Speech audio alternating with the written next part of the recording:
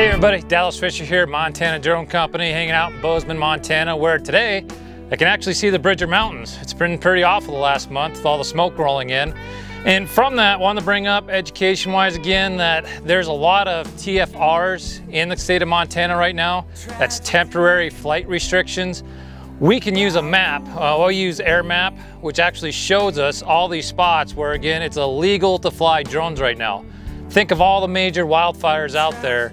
From the Wise River area, you can see this in the map. It's all closed down to just outside of Townsend by Canyon Ferry Lake. They got a fire going on up there, to up to like Winifred, Montana. Another one burning up on there right now.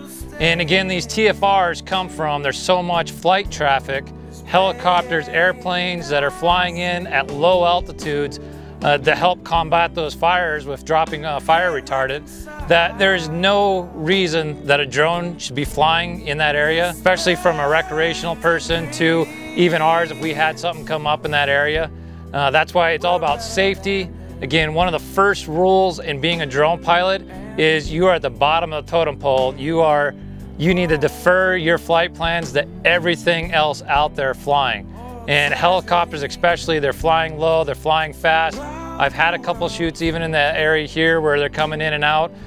So even all the drone enthusiasts out there, make sure you're checking maps. Like I said, use an air map to see if there's flight restrictions out there. Safety's priority number one.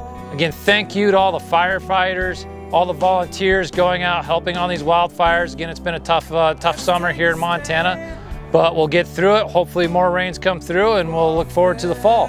So for right now, thanks for watching, thanks for sharing. See everybody later.